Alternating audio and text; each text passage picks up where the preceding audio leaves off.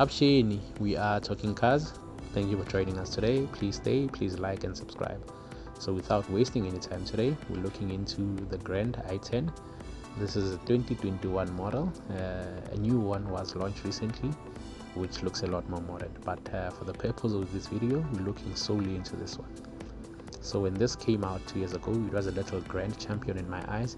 It offered you a lot more value for your money. So it came out in two engine choices. You could either get a 3-cylinder 1-liter engine or a 4-cylinder 1.2-liter engine. We'll get into the power figures a bit later on.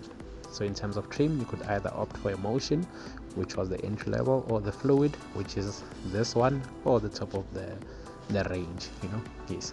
So from the front, you can really see this big grille, which is quite inviting. It's smiling at you. Maybe it is inspired by the Aston Martins of the older age, the newer Ford Fiestas. I don't know, you get to decide. And then if you look at these daytime running lights, they're taking me back to a place I don't really like, and that is matte, because I really couldn't differentiate between greater than and less than signs. I still can't, but that's not the point. And this is only reserved for the Fluid. Perhaps it is a calculated move. So yeah, from the front it is quite nice, it is quite cute. You get daytime running lights, you get fog lamps, and this chromey-ish effect grille, which is only for the Fluid. Over onto the side profile, you then get this chunky 14-inch alloy rims in the Fluid. If you opt for the Motion, then you just get basic steel wheels, which you don't like and probably shouldn't be liking anyway because they're ugly. And then yeah, so on this one, if you look closely, you will notice that the side mirror has an indicator mounted onto it. Yes, you don't get that on the Motion. On the Motion, the indicator is mounted on the fender. So yeah, in this specific color palette, in fact, the white and red colors, if you opt for the Fluid spec, they normally come with the, let's call it the black package, so the black roof and the black rims. So in this color palette, everything works out. From the rear, the Grand i10 is quite a looker. There's a line that runs through from the boot into the tail light, which really stands out. I really like that. I'm a fan of this design. I really think it looks nicer from the back than it is from the front. And you know what they say about men who like it from the back. So looking into the boot area itself, you get 256 liters of storage area, which is plenty for this type of car. Is good enough. And there's a net to then house 1 or 2 fruits, and you know what they say about apples, an apple a day keeps the doctor away. So looking underneath, there is a fully sized spare wheel for you to use, and yeah, you need that for South African roads, definitely. So the boot opening area is quite big enough, you will be satisfied. So a cooler bag is standard, it has to fit with a young 6-pack inside, yeah, that is essential. Then everything else will come afterwards. Really nice, well done.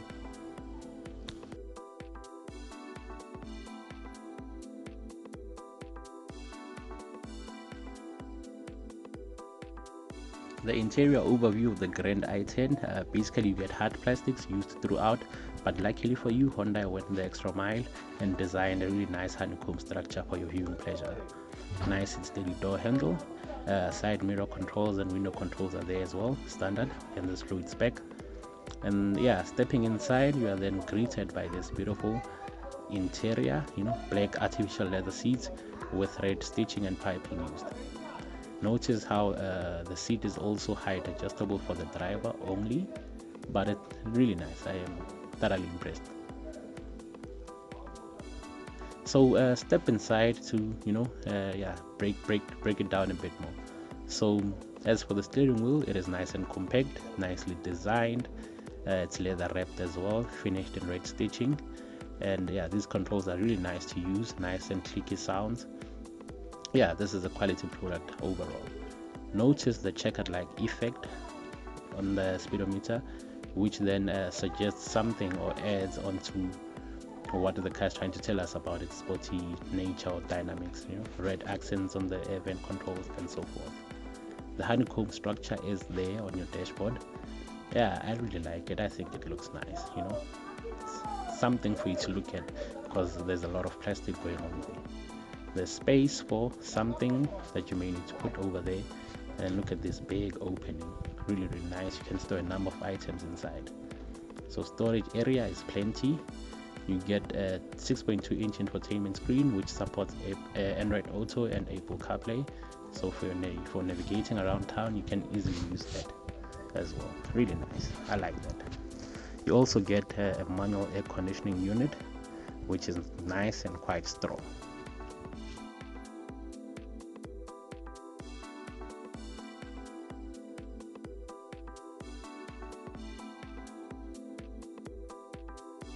As for the rear section of the car, the same treatment as the front continues. So you get a honeycomb structure that is on the hard plastic, a big opening for your bottle, and then the magic button, which is an electronic button to open and close the window. So stepping inside, you also find the red stitching used on the artificial leather seats, which open in a 60-40 split, just like that. Really nice, really nice. And then for the grandfathers out there, there's their isofix mounting points for those grandkids. In the middle, you get a lap belt to use, and then something that is an anomaly in this segment, you get a rear aircon vents as well as the USB port for you to use and charge. As for the driving impressions of the car, I am thoroughly impressed. Even though it comes with a miniature 1-liter engine with 49 kilowatts of power and 91 newton meters of torque, it feels adequate, for the job. Especially maybe that is due to the weight of the car, because it weighs less than 900 kilograms. Perhaps it is due to that, but everything, the way it's dialed, the way that it's set up, it really does work for what this car is needed for. So this is something that you use every day, daily, around town driving car, and for those purposes, it really does work and work really well. So I need to highlight that the steering wheel at low speeds is fairly heavy, right? Which then means that you can really and easily control the car, nicely weighted, if I may use such a word. And yeah, very impressed for such a small car, right? So the manual gearbox is easy to use. The charge control is really nice and soft, which is what you want if you're going to be spending most of your time driving to the shops, driving to work. And if you're a fortunate kid, you can then drive this one to school as well. So really nice. It's easy for you to use. I am currently enjoying the pleasure of its nice and strong air conditioning unit. Yeah, it's at level 1, but it's nice and it's nice and strong, I must say. For in terms of your tech and your technical issues, the technical specifications, you get a nice 6.2-inch infotainment screen which supports Android Auto and Apple CarPlay. So yeah, you can really use that to then navigate your way around town and basically tune and change your sound system. Really nice to have. You also benefit from a very compliant ride, which is nice and nice and comfortable. So obviously, this being an A segment car, a budget-friendly option, you really can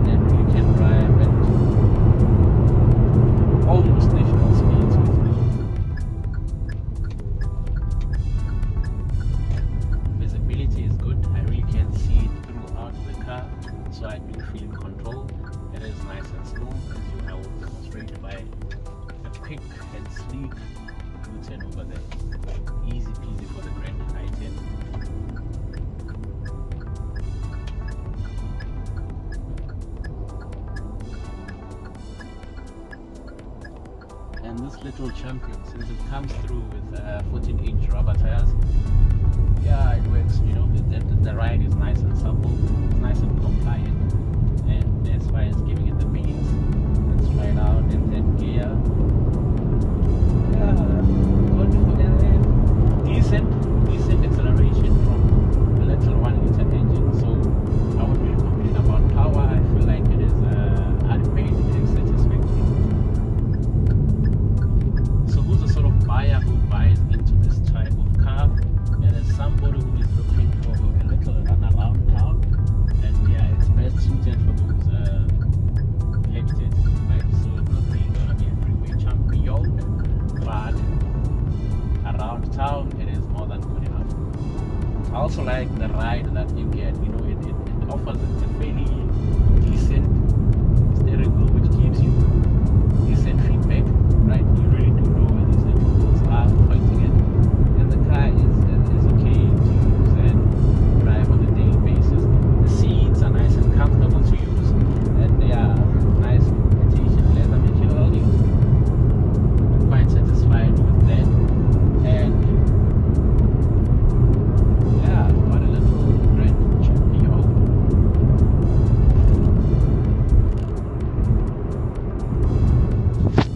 So in conclusion, what are my thoughts on the Grand i10? I think it is a fantastic little car. It is a great car, or especially either as a first-time car buyer, or if you're looking to downsize or get into something a lot more affordable in terms of running costs, fuel consumption, fuel costs, and so forth. In terms of your services, you only get a 1-year 15,000 kilometer service plan, so just one service and that's it. And then in terms of warranty, which is where you get your peace of mind, you get a 5-year 150,000 kilometer warranty with an additional 2-year and 50,000 kilometer warranty on the powertrain. So for the next 5 to 7 years, you sorted from none. And yeah, in terms of pricing, which one do I recommend in the range? The 1-liter fluid makes a lot of sense because of its tech and specification, and in the used market you can really look at spending between 180,000 to 250,000, and we're capping the mileage at 20,000, so it ideally would be a lot less than that. So quite realistic, and it makes a lot of sense. In terms of your tech, what you really get for that, you get a 6.2 infotainment screen or system, which is great for you to use, you know, in terms of navigating around town, music, blah blah blah. Great. You get ABS, EBD, that is braking tech. We'll look into it at some point.